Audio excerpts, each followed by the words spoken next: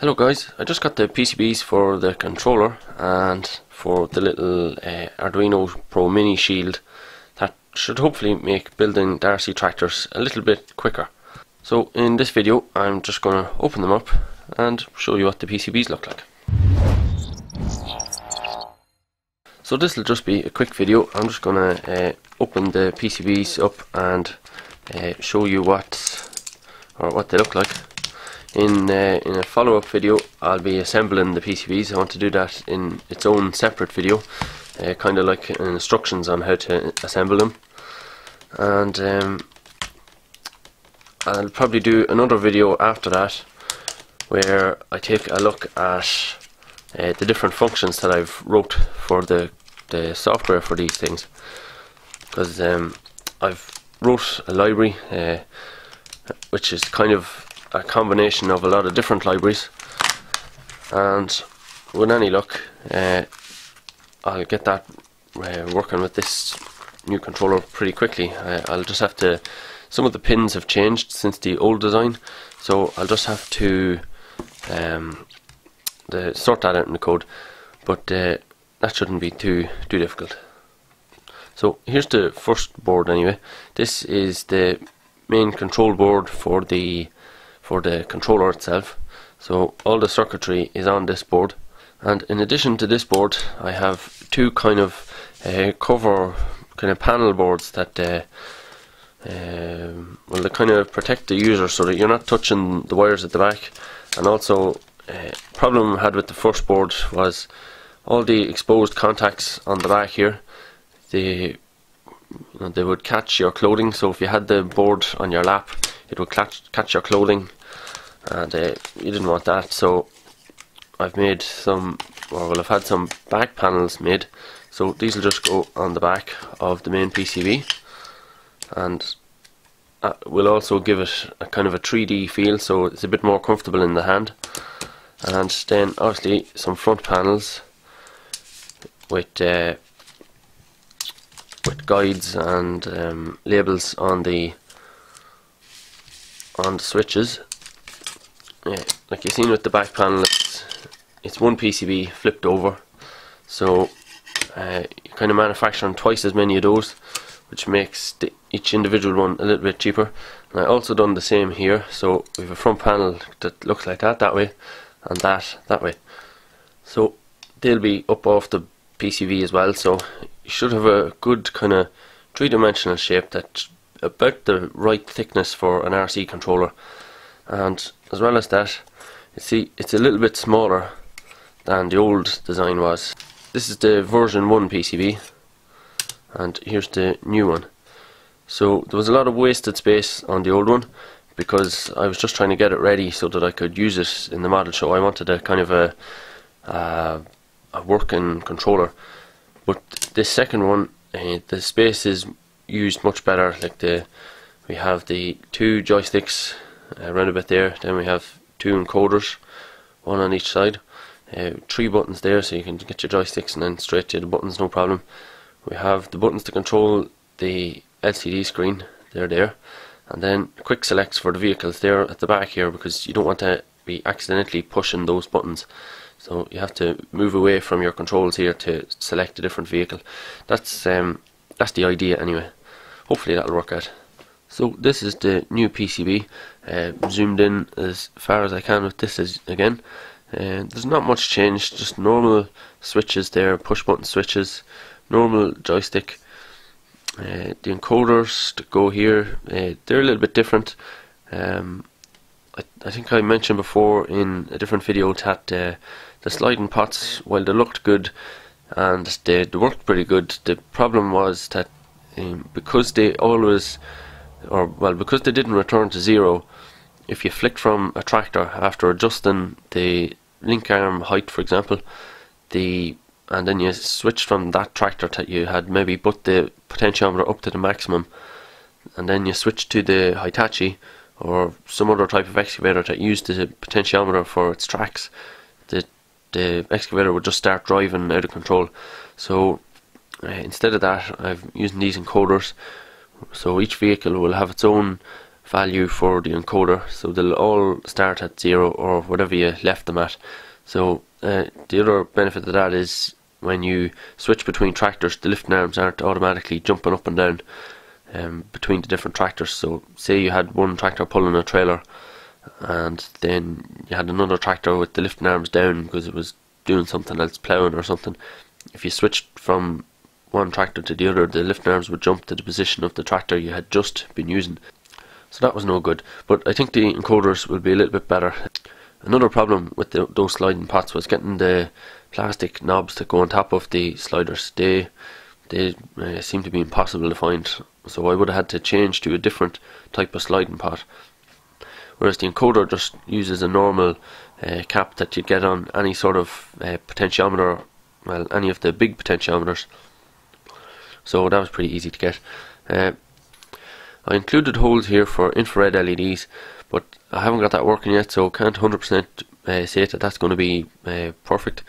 But you can always just replace those with normal super bright LEDs and use them as a light if you're using your models in the dark. I mean, you put all these fancy LEDs onto the tractors. Sometimes it's fun to drive them around in the dark. Maybe it would be useful to have a torch built into the controller. So if you just put normal LEDs there, you can do that, it's no big deal. They're being driven by a transistor, so you just have to spec the resistors correctly.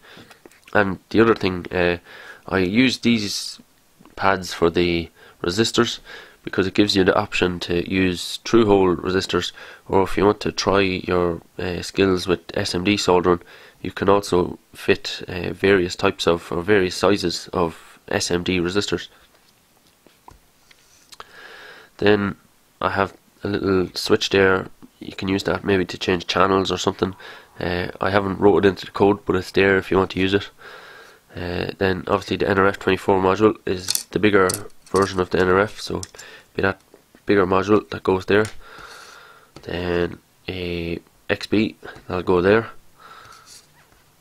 On the other side is pretty much the same encoder, joystick, more switches. Switches for LCD there, or the TFT even. There's the battery contacts, some diodes to make sure you don't do any damage if you connect the battery backwards. That should also prevent you blowing up the battery if you plugged in an AC to DC power supply. So if you plugged in the DC supply while the batteries were still in it, it shouldn't damage it. Then just the on-off switch down here out of the way, hopefully it won't be easily knocked on or off. There's a couple of dedicated regulators on here, so I'm not relying on the Pro Minis power supplies here. I have 5 volt for the infrared and 3.3 volt for the radios.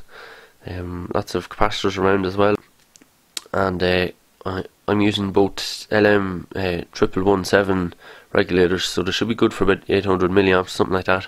So with any luck we won't have problems with the voltage dropping out, which might have been a problem with the NRFs on the previous version, but I think that problem was really in the software. But just in case, included the regulators here. The final package I have here is the little breakout board for the, well, it's not a breakout board, so it's like a shield for the Arduino Pro Mini. So hopefully this will make the assembly of the tractors a bit faster for me. So it basically just includes all the wiring for the motor driver and an NRF24 module, a small NRF24 module. So basically what happens is this board goes on top of the Arduino like this, and then the radio module, it goes in like that, and then on top of all that will go the motor driver, so probably something like there. Because the motor driver and the Arduino have the same space in between the pins on the left and the right, I had to move the pins for the or the holes for the pins for the motor driver out a little bit further. So when I install the motor driver, I'll just have to bend the header pins out a little bit to get them to line up with the row in my kind of shield board. So that's the idea there anyway. Hopefully that'll work out. Like I said, I'll assemble them in a different video. Okay, so here we are zoomed in as close as I can get to the little shield board, and you can see here these are the contacts for the NRF 24 radio module. It's the smaller NRF radio module. I think it might be called SMD version on eBay, but I can't really remember. I think it's a little bit more expensive, but it's a very small radio. I haven't tried that one before, so hopefully that's going to work out. Just as an example, here is the one that I normally use. So you can see it's a lot bigger, actually nearly the size of the shield that I had made. And here is the Pro Mini. So gives you an idea of the size. So the radio goes there. The motor driver will go on top around about there somewhere, and you can see that we need to, well, I'll just off center this for a minute. So the radio module lines up with these pins, but they all also line up with the Arduino. So you have to just bend the pin out to fit into these lines on the outside, but that's not a big deal, I don't think. I do have one little chip here, this PCF 8574 chip. That is a little expansion chip that uses the I2C on the Pro Mini. So we get 8 extra outputs, and I got that idea from a build on the RC Tractor Guy forum. It's a John Deere 9560R build by Tomek, and he had 4 N20 motors in his John Deere 6920, and he was just using this to expand the outputs of his Pro Mini so he could control everything that he wanted to. So I decided to use that in my design here as well. I ordered those chips quite a while ago and I didn't receive them yet, so hopefully they'll come soon. But until those arrive, I can't really put the board together to test it. So okay, so those are the PCBs that I just got. PCBs for the new controller and for the little shield.